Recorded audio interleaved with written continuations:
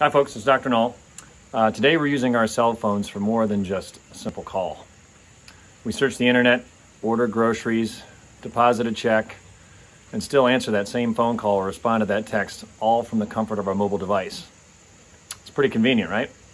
Well, sometimes you pay a price for convenience.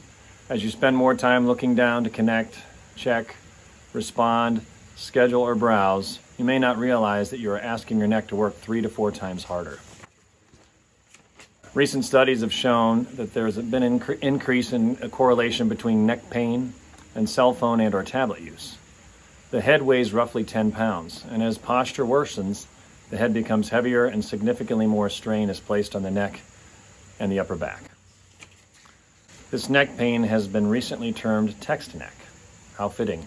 The increase in this flexed posture will cause some muscles to become weak, others to become tightened, and leave us in a slumped or a hunched posture, causing discomfort or pain in the neck and shoulders or upper back. The best way to treat text neck is to fix the dysfunctions from looking down and address the poor posture.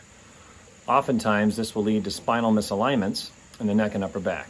And as chiropractors, we successfully treat these conditions routinely. And there's your tip for the day.